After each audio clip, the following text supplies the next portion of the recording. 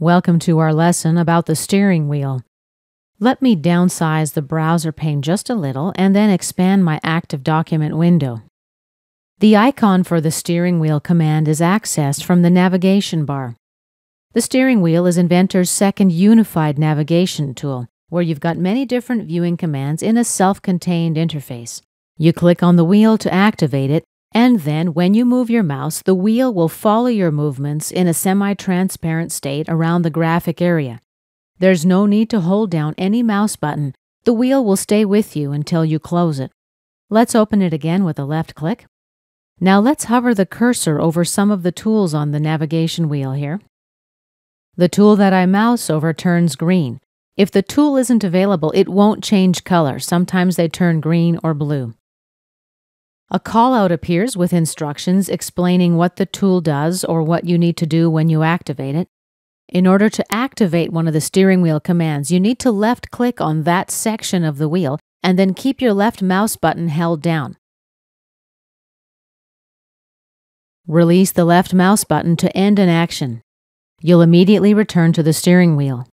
We're looking at the full navigation wheel. It's got 8 positions. On the outside of the wheel are tools we've talked about before: pan, orbit, and zoom. Here's the rewind tool. This works like a previous view, except it's a little more cool. Zoom is just like you'd expect. Left-click, hold down the mouse button. Drag down to zoom in, drag up to zoom out. Pan also works just like it does on the navigation bar. Left-click and hold your mouse button down. Then drag left and right, up and down to adjust your model's position on the plane that's parallel to the graphic area. Rewind takes us through previous views with these convenient thumbnails. Just left-click and drag left or back right, and then release the mouse to accept a view. Let's try the orbit tool now. Hold down the left mouse button. You can hold down the shift key too to roll the view. And when you're done, just release the left mouse button and you'll return to the wheel. We're able to adjust the pivot point dynamically while the orbit tool is active. Let's hold down the left mouse button to activate orbit. Now hold down the control key simultaneously to enable pivot point selection. Drag to your new pivot point and release the control key. Then continue to hold down the left mouse button to orbit your model. Let's look at the tools on the inside of the wheel: center, walk, up and down, and look. We use the center tool to establish a zoom and orbit center. Just left-click and hold it down, then drag to your desired center point. Release the mouse to accept your new center point. The walk tool simulates walking through a model. Left-click and hold down the tool. Drag in the direction that you want to walk. You can hit the arrow keys to adjust up and down. You can also use the plus key on your keyboard to speed up the movement. The Look tool swivels your current view. You can also use the arrow keys to make adjustments left or right, up or down while the Look tool is active. And release the left mouse button to return to the wheel. The Up and Down tool, this slides your current view up and down along the axis of the model. This wheel here is the full navigation wheel. There's a number of other preset options which we can access with a right-click or clicking on the Customize arrow next to the wheel. AutoDesk has prepared these presets to accommodate various functions: object manipulation, tour building, object building, etc. Let's try the mini full navigation wheel. Each tool in the full navigation wheel appears here as a section of the pie. You just move your mouse in the direction of the tool to highlight it and then left-click to activate it. Now let's say this wheel is too small for you to use comfortably. You may be wondering how you can restore a larger wheel. You can right-click on your active wheel at any time to access the other presets, or you can click the sub-menu arrow on the tool in the navigation bar. Let's look at the next wheel type, the Mini View Object wheel. This mini wheel gives us the commands that are on the outer ring of the full navigation wheel: rewind, orbit, zoom, and pan. Just left-click on any pie wedge to execute the action. Keep your mouse button held down, and then release the mouse button to finish. We can right-click on the wheel or the icon, or click the Customize arrow that the larger wheels display to access a contextual menu for this tool. Let's scroll to Options. Now let's change the mini wheel size to extra large and click OK. Let's activate the Mini View Object Wheel. Nice and big now, if a little blurry. Let's right-click on the wheel to go back to Options, or click the Customize arrow. Let's change back to normal and click OK. Let's check out another one of the presets now.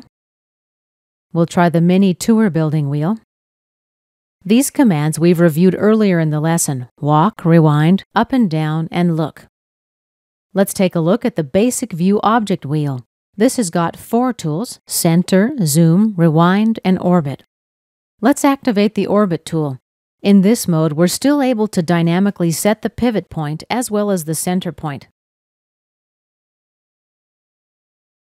Let's take a look at the next preset, the Basic Tour Building Wheel. This has got a command that we haven't talked about yet, the forward command. The slider adjusts the distance between your current point of view and the pivot point. It's basically a way of adjusting three-dimensionally without necessarily moving up and down the axis. Let's return to the Options dialog window now. We've got 4 preset sizes to choose from for the mini wheel: small, normal, large, and extra large. For the big wheels, we can choose between small, normal, and large sizes. Let's see what the large size looks like. This is a little too large for my graphic area. Let's get back to the Options dialog window and restore it to normal size. Click OK. And back to the Options dialog window. Let's talk about wheel opacity. By now, you'll be familiar with how this works. This refers to the level of transparency of the wheel in your graphic area.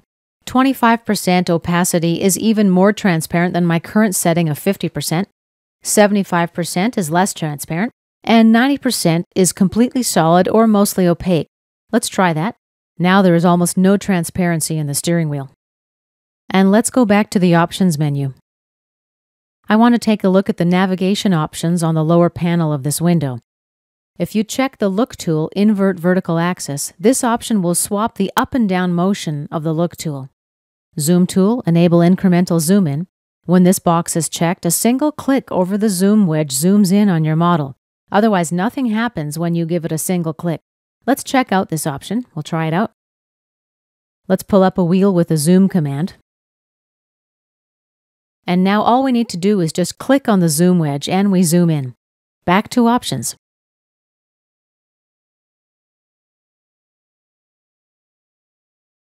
Orbit tool, Selection Sensitivity. When this is checked, the objects that you've got selected before you enable the Orbit tool are used to calculate the pivot point. The pivot point is calculated based on the center of the extents of these selections. The Walk tool, Constrain Movement to Ground Plane. When this tool is unchecked, your walking movement direction is based on your current camera looking direction rather than the default ground plane. Underneath, there's a speed factor slider for the Walk tool.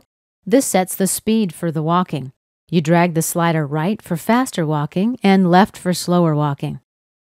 And of course, if you're not happy with your settings, you can always click Restore Defaults to return to Autodesk Factory Settings. Let's click OK now to close the Options window. To close the standalone wheel, you can click the X in the top right corner. Or you can right-click anywhere on the wheel and select Close Wheel. And a reminder that a right-click on any of the wheels gives you the same contextual menu that we got when we clicked on the Customize arrow. We can also close the wheel from the Customize menu, of course. Close Wheel. And this concludes our lesson about Inventor's steering wheel.